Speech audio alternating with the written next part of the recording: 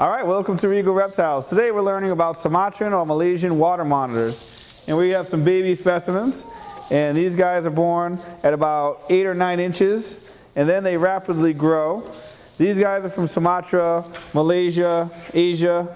And they can fill a niche in the wild where other animals might not be able to survive because they're cold-blooded and they make a very efficient use of what's available to them for food.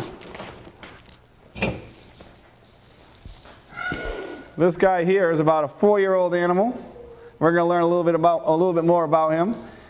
These guys, the species name is Varandus salvator, and they're scavengers. They'll eat anything they can find. They can easily catch small mammals. They'll eat snakes. They'll eat lizards. They'll eat leftovers. If an animal kills something else and doesn't finish it, this guy will come along and he'll eat what's left behind, even if it's starting to get really old and smelly. They've got pretty good bacteria in their mouth, so you really don't want to let one of these guys bite you.